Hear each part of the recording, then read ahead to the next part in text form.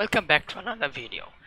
I am Sharad from WP Event Manager, and today we're going to talk about how we can create a meeting using our Zoom add-on from WP Admin area.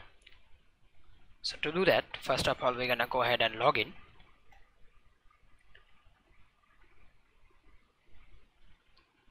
Then from left hand sidebar, we're going to go to Zoom, then add new meeting,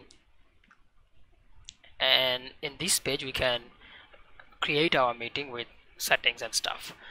So first of all, to do this, make sure you have configured your Zoom plugin using ZWT or OAuth credentials. We did make some videos about this, how you can do that in our channel before. Feel free to check those out. So let's go ahead, give our meeting a name.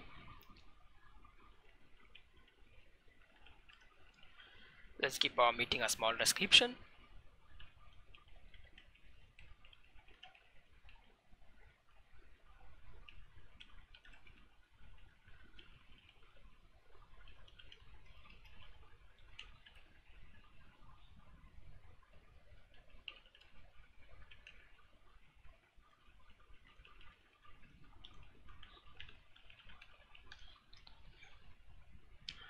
So when you have to do that, we're gonna scroll down over here.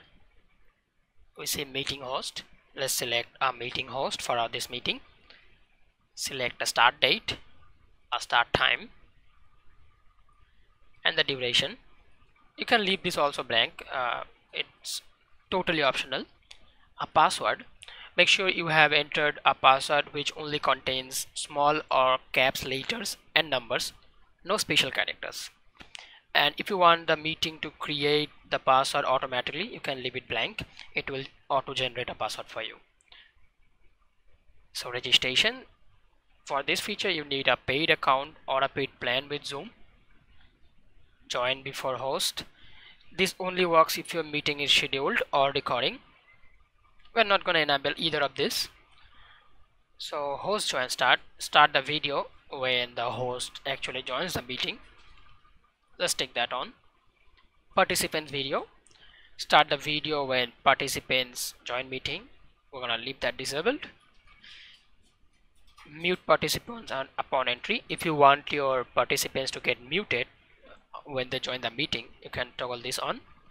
And auto recording, we can select either local recording or cloud recording. Alternative host. To use this feature, you also need a paid plan with Zoom. So feel free to go ahead and tinker with these settings when you create a meeting as per your needs. We have two more settings over here. Requires login. This toggle button allows you to show the meeting details only to logged in users to your site. Hide join via browser link. This will actually disable join via browser link in the front end page. And in here we can select a featured image for our meeting. So let's go ahead and select one image. Yes, this looks good.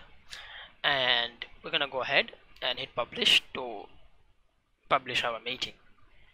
So as you can see, we have published our meeting successfully. So if we go ahead and click on all meetings over here, we will see our meeting here. It's been created, our meeting ID, our date and time. And if you go ahead and click on here, we can see our meeting details. We can edit them. You can see our meeting ID, short code, details such as start date, start time, duration, and our auto generated password, other settings. You can always go ahead and tweak these settings as per your need after you published your meeting and readjust them. And that's it for today's video. Thank you for coming along. I'll catch you in the next one.